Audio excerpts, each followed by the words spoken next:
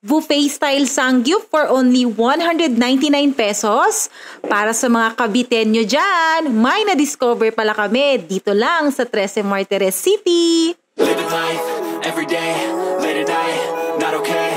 All I want, and I pray, all I need are some better days. Located sa DB Mart Inocencio tong Samgyup 199. Kung may sasakyan, may parking spaces sa harap. Sa labas pa lang, amoy Samgyup na.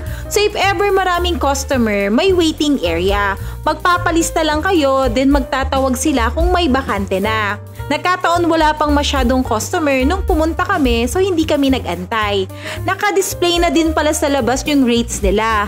Unlimited rate starts at 199 pesos per head. Ito yung menu nila with inclusion sa bawat rates. So screenshot nyo na lang or pause to read. May birthday promo din sila. Free yung celebrant basta may kasamang 5 paying adults. By the way, outside food and drinks are not allowed. So bestseller nila tong 249 per head, kaya ito yung inabail namin. Take note, the same unlimited course choice sila per table. Free yung mga 3 feet below, 50% off naman kapag 4 feet below. Then may senior at PW discount din.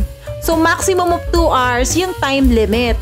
No leftover kasi may charge na 300 pesos. Bawal din ng take-out. Self-service yung pagkuha ng mga meats and sides.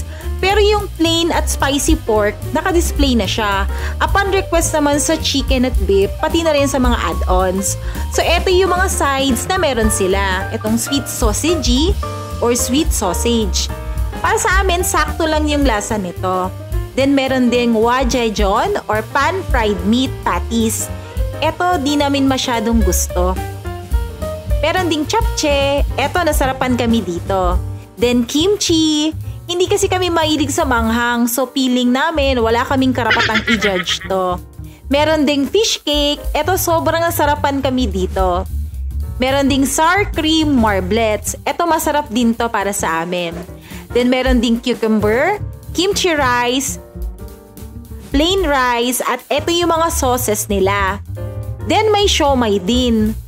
Self-service din nga pala sa pagkuha ng purified water.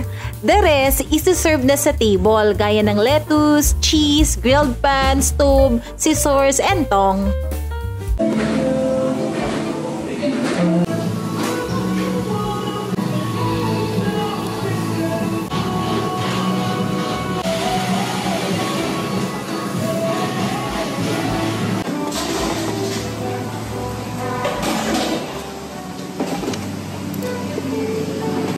What's that? Strawberry juice. Ano na? Strawberry juice. For overall ambience, average lang siya for us. Open dining kasi yung setup. Walang AC, fan lang. So pagpapawisan sa init, every time magluluto kayo. For the food, sobrang worth it naman for the price. As in, mapapaulit ka sa sarap. Hope you like this video. Please don't forget to subscribe and follow us on our socials. Salamat!